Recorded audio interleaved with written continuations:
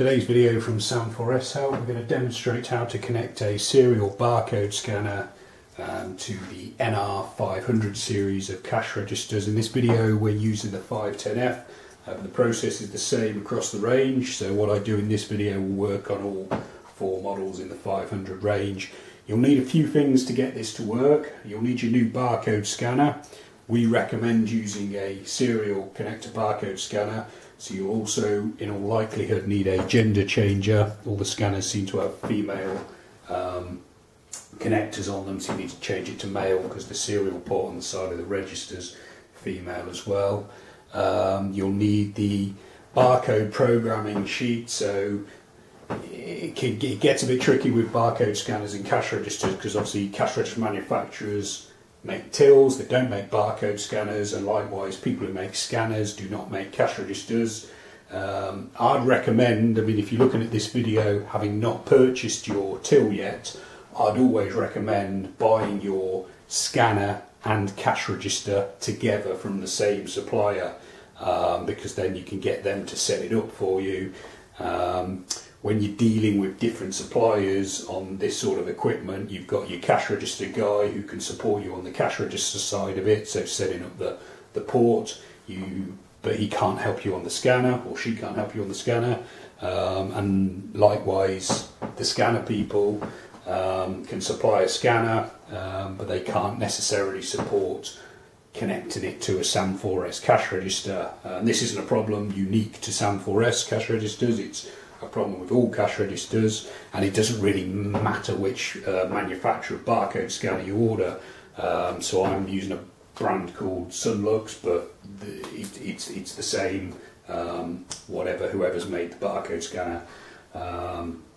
So yeah, we'll see how we go. What I'm going to do is I'm going to show you how difficult it can be. So I've done no programming so far, either on the till or a barcode scanner. So the till is effectively brand new out the box with no port configuration, and the scanner has not been programmed either. I'm hoping this video you might not be able to follow it exactly, but I'm hoping there's enough information in it to point you in the right direction. Okay, so the first thing I'm going to do is take the scanner out of the box.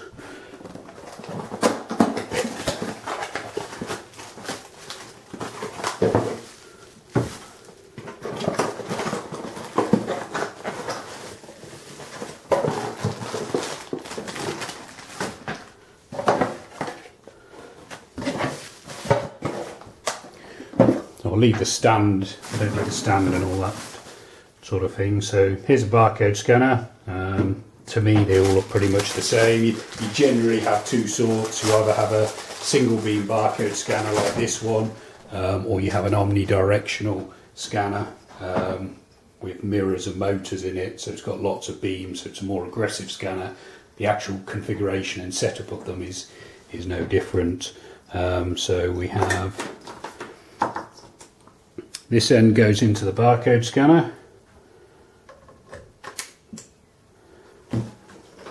and then this end goes into the till, but we see with the problem we've got a female connector here and the same on the side of the till, so that's where our gender changer comes in.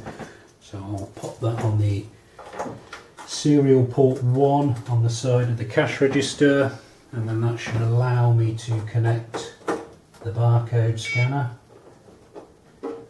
So you heard that beep, I've actually left the power on. I meant to turn the mains off, but I'm a bit old fashioned with this sort of thing. I think you can get away with it these days, but in the old days if you connected something like a barcode scanner to a cash register, you had to make sure everything was switched off, or if you wanted to cause yourself a big problem.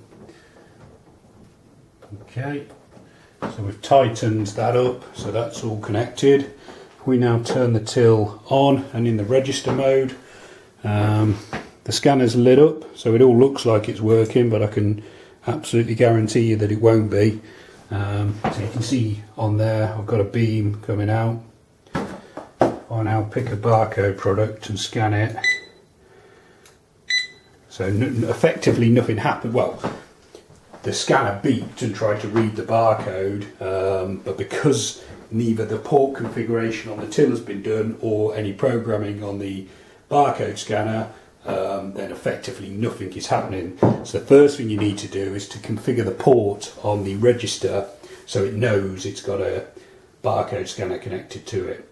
So on this machine, to do that, you turn the metal key round to the service position, so you do need the key marked C, and then we need to go to line 5, define port, by pressing 5 or scrolling down to it, and then cache. We're in port 1, so we go straight into that, and then we're looking for the line that says device. As standard it's none. We want to choose scanner obviously, and then press cache and come back out of it.